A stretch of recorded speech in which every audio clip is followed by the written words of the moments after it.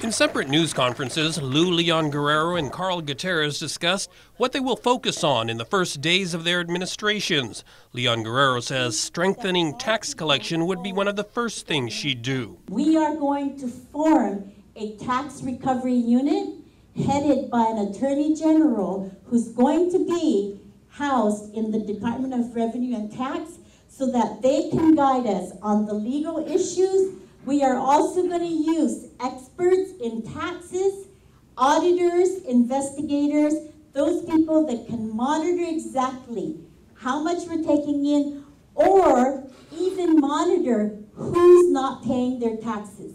We are going to increase and improve technology and modernize Department of Revenue and Tax. Former Governor Gutierrez says one of the first things he would do is create a local war claims commission, and since it would be funded by Section 30 money that's due Guam anyway, he would make everyone impacted by the war a potential claimant. And for them to be ignored, their families, their children, grandchildren are hurt this time that those people are not going to be recognized and paid.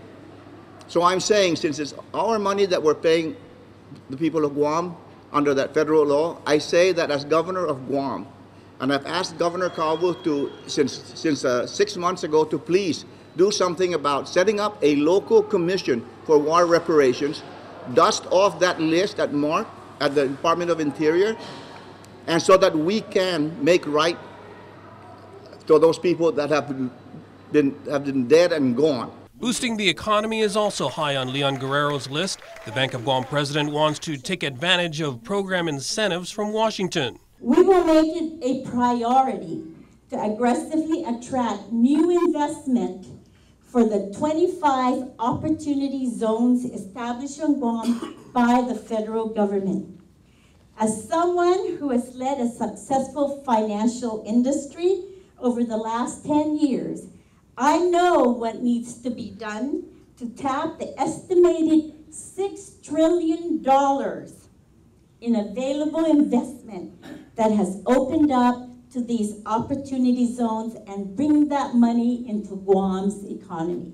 Another Gutierrez priority is fixing the hospital and its chronic budget shortfalls. He'd place control of GMH directly under him. There's no business on this earth that's going to be successful if you're giving away, 30% of your product for free.